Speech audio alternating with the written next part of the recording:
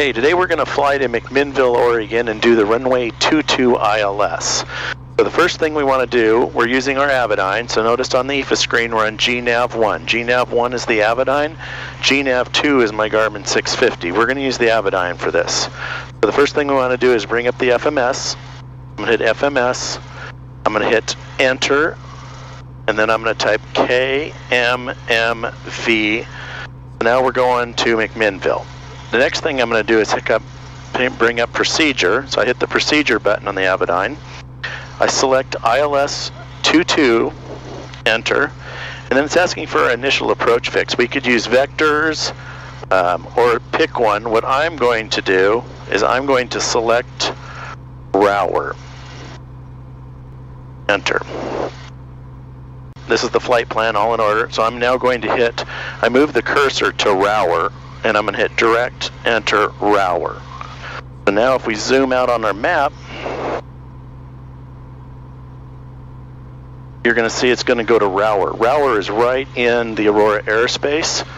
Okay, so we've programmed the Avidyne. There's multiple pages. There's the map, so you can see the same thing. I'm going to leave it on FMS, though, so we can watch what it's doing.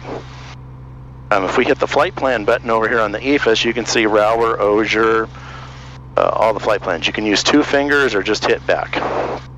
Notice we're transmitting on COM 1, listening on COM 1. So we're ready to go. I'm going to go ahead and monitor COM 2 at the same time, which is Portland approach. Dietz Airport traffic, RV 402 Romeo Hotel, departing 34, Dietz Airport with the right turnout.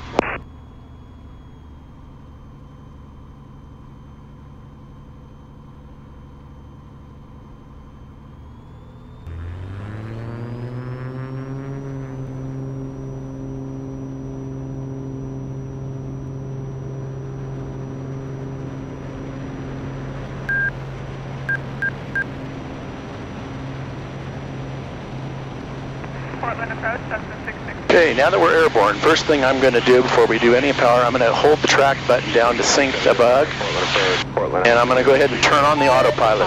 Notice it's in track mode and altitude mode. Now I'm going to go ahead and have us climb to 2900 as we turn right. Okay, we're going to pull off some power now. And then we're going to slow the prop down. Next thing we're going to do is going to switch the radio to Aurora. Notice how I did it on here. I'm going to show you how to do it a different way. We're still on Aurora. If I touch COM frequency, we're on OR 40, our departure. If I turn to the right, it's our destination, and then this way it sorts it by nearest airports. I'm going to hit Tower. Notice that it moves it to standby, and then I'm going to hit transfer. Now we're on 2035. Notice it actually moved it on the Avidyne to 12035. Okay, I'm now going to... Aurora Tower, RV 402 Romeo Hotel, just departed Dietz Air Park with request. 7027 Hotel 5. 402 Romeo Hotel, Aurora Tower, go ahead. 402 Romeo Hotel, RB10. We want to just transition your airspace to the west. Ahead. RB2 Romeo Hotel, transmission approved, Aurora 73036. 3036 approved to Romeo Hotel.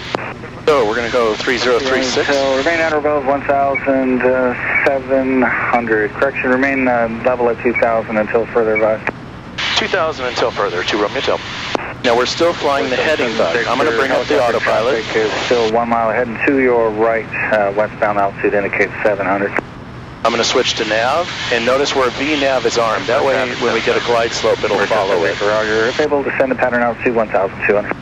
So we're headed to Rower. You can see on there. Notice on here, it's 2.3 miles, 55 seconds, and that's on every EFIS screen. 3 Tango Tango, 7 miles from Elias, turn left heading 250. Maintain 3,000 until establishment localizer, cleared ILS runway 22 approach. Turning left heading 250, 103 Tango Tango, and maintain 3,000 until established on the ILS 22 McMinnville. As long as we're here, we can go ahead and bring up the approach plate. So I hit the hammered icon, McMinnville approach plate. I'm going to scroll down, runway 22, select.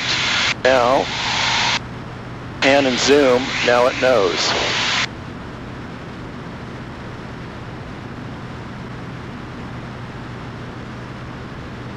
Okay, noticed it has automatically loaded the ILS frequency into the nav side of the Avidyne, and it has not picked it up. Hotel, altitude restriction, cancel, traffic 1 mile behind and to your right, same direction. Helicopter altitude indicates 800.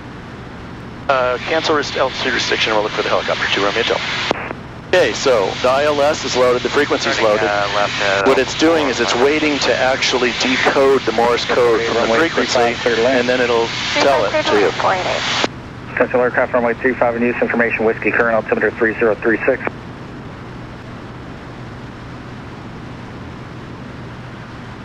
So let's go ahead and bring back up our approach plate. Technically we should be at 2900, but we're picking up some rain. So I'm going to stay here. Tuck and tow, we're ground, hold position. I'm going to slow down a bit. So let's go ahead and bring up our, notice here it shows you Osier 2900, UNIC should be 2500. It'll also put it on the map. If we go to the map page, it'll show you on there. Planes tuck and tow, proceed to square beyond.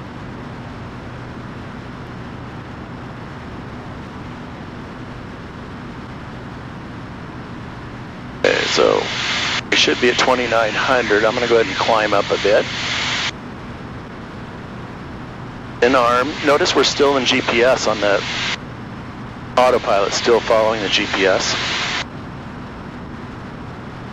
Okay, so if I bring up the comm radio, I'm going to go to the right, McMinnville, CTAF.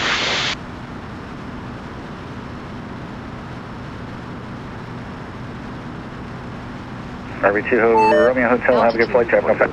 Thanks for the help, to Romeo Hotel. Okay, we're going to switch frequencies. We've already tuned it from the EFIS. So we're headed for 2,900 feet, or 25. Okay, it's going to make the turn. Notice it's decoded McMinnville, so it's listened to the Morse code, it's decoded the ILS. So now it's checked it.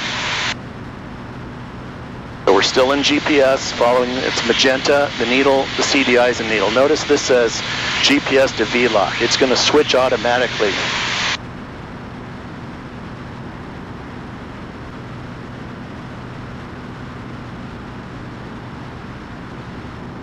Okay, UNIC wants 2,500 feet, so we're right on altitude right now. McMinnville traffic. There. Notice it switched over automatically, that we've got the needle, we've got the vertical, now it's going to intercept. Notice vertical is still in arm. McMinnville traffic, 3 Tango Tango. McMinnville traffic, heavy helicopter 168 Charlie Hotel, and a right downwind for runway 22, we're looking for you, sir. Cessna 66709er, we've got information Zulu at Troutdale. 709 radar.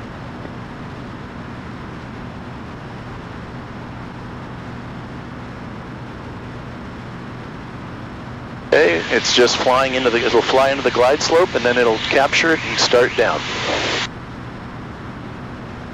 So this is where I normally slow down. Ideally, I like to fly this at about 100 knots.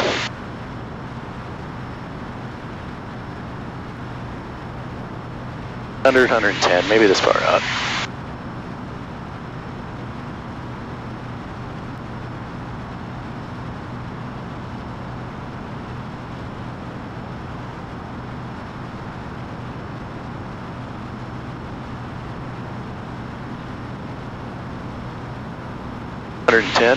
Notice the needle's coming down.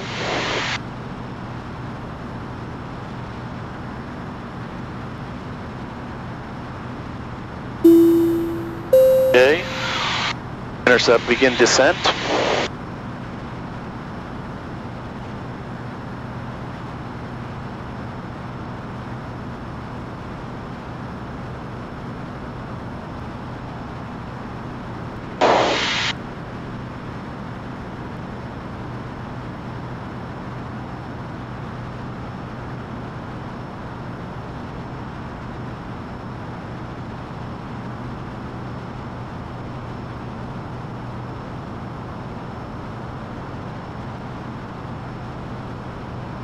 Okay, we're 5 mile final.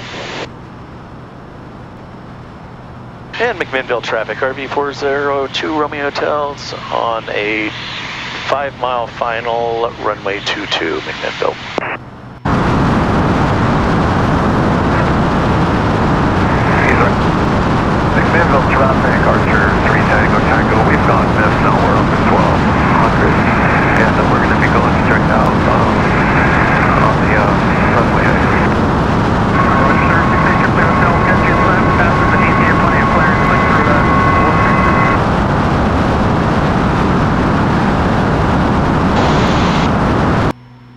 Okay, we're coupled, we're right on the glide slope. Notice it turned green, that's because it's a nav radio, the glide slope's green, and the localizer side lateral's green. Okay, the next thing we should do is look at our approach plate. Probably should have done this before. 361 is our decision height, so let's go back and set minimums 361. Check. Okay, so now we've got our minimum set. Notice how it adds up all the legs. We're 2.4 miles. And McMinnville traffic, RV 2 runway tail, 2.4 mile final, runway 22 McMinnville.